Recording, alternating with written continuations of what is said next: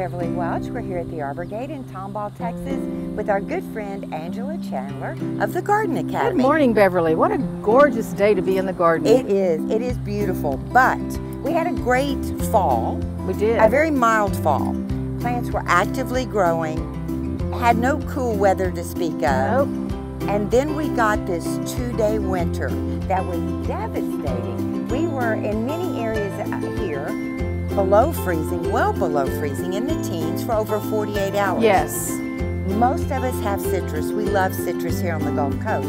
A lot of people had newly planted, less than a year old, and even established citrus in the landscape. All had some type or some sort of damage. It did. Nothing had a chance to acclimate. Right. Sap was still flowing, new leaves were still pushing, so it really caught everything by surprise, including our trees. It did, and so even the well-established trees defoliated. We got damage like this on our younger trees. Right. So the most asked question right now, coming out of that weather and things starting to grow again, is what do I do? How do I prune a tree that's had some damage? Yes.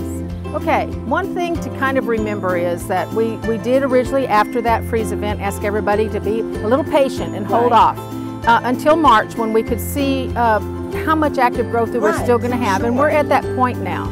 And so we often see young trees and even older trees with some what we call the terminal tip damage. Okay. Down inside the tree, generally everything's leafing back out, but out here on the extreme ends that were the most exposed, we have some damage. So we see that we have some leaves up here, but we also have some dead twigs. And so in all honesty, it's really not productive to try to keep all of this. So on a young tree, we want to come down where we see really healthy, vigorous new growth, and we just want to be able to say, well, find a new place to cut. We've got a great bud here that can replace the top of this tree, and so we're going to be bold and we're going to just make a good angled cut about 1/4 inch above that bud. This part of the tree is just, it's never going to look great again, and this part of the tree has the potential to flush out and be beautiful. And even on your larger trees that sustained a lot of damage, you'll do that with every terminal end. Come back to a point that's full and actively growing. Go ahead and sacrifice that. You'll be surprised that if it was minimum to moderate damage, you'll still have a beautiful tree this year. If you had severe damage, in 2 years you're going to have a productive tree making fruit for you again. Perfect. So I need not panic when I cut this off. No, we're back now to where we have no dead leaves, no damaged foliage. This little tree with a little bit of TLC, some fertilizer and good mulching, it's going to take off and be great this year. Wonderful.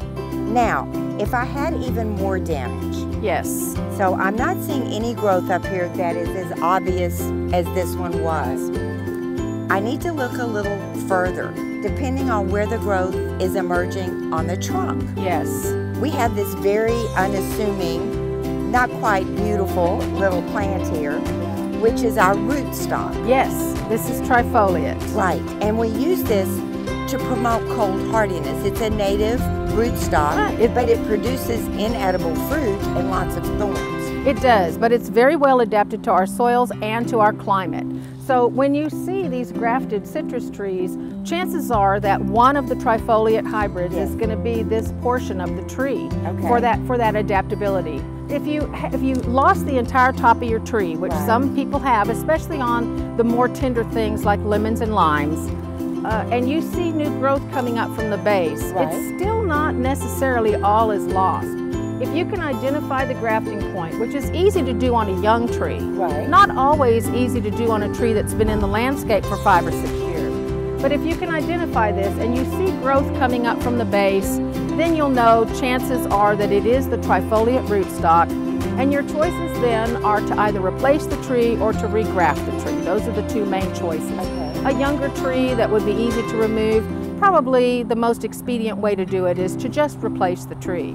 Perfect. But in an older tree, if you can't identify the graft per se, and you see new shoots coming up from the base, it's not necessarily trifoliate. Not 100% of our citrus is grown grafted. Some of it's grown on its own roots. So your clue there is to look and see if the shoots that are coming up from the base have this trifoliate leaf. And what that means is This is one leaf divided into 3 leaflets. Okay? If we see that, then you know it's the rootstock, and you're back to making those choices again, whether or not to replace or regraft. However, if your leaf shape is the classic sort of lance-shaped leaf, chances are that it could be your variety, that it may have been grown on its own roots, or it may have been a seedling growth. And so you wouldn't necessarily just make the decision immediately to dig it up or replace it. Okay. And you do have the option of leaving this. You do have the option. You know, one of the things about trifoliate is it's interesting in the landscape. They're extremely fragrant. They're kind of favored by live, you know, different wildlife.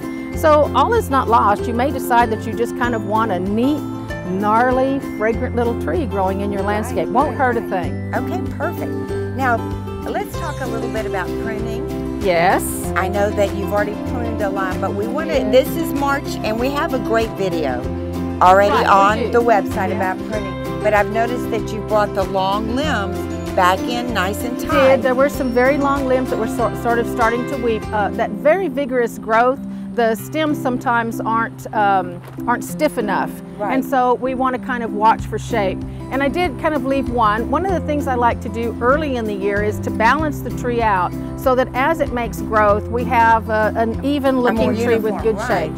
So we would even do things like come back on this one, and we would find a place right above a bud and tip that off. And then that's pretty much all we need to do on this, just light tip pruning. This one is now blooming, and so we can leave these blooms down here and enjoy their fragrance. We'll remove the fruit from this year if it produces, but we don't need to remove the blooms. We can enjoy their fragrance before we have to let them go. Absolutely. So this time of year, what we're doing is we're removing any damage, checking to make sure that we have our desirable tree as opposed to our rootstock. Yes. We need to be feeding. We do. We need to, this time of year, we need to do soil feeding, and then we want to make sure that we're well composted and mulched for the year.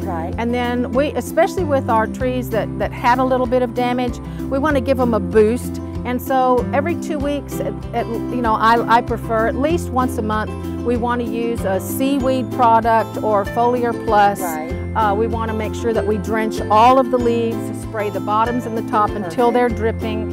It's a very quick way for them to absorb minerals and get off to a good start, and maybe be a little bit more resilient if we have another event like that this coming year. Yes, and we even want to use our EM1. We do. We want to use our microbes. They also want to use the beneficial. microbes. That's right. We have soil microbes a lot of us are learning a lot about, but there are also microbe colonies on the leaves, and EM1 helps put beneficial microbes so that it can fight some things like the black sooty molds and things that we don't want to see on our trees. So once a month now, it doesn't hurt to put the Arborgate blend, put some granule in. And also every other week, or at least once a month, a good foliar feed. And they'll be right back. They will. It'll be awesome. They'll be off to a great start. Thank you, Angela. Thank you, Beverly.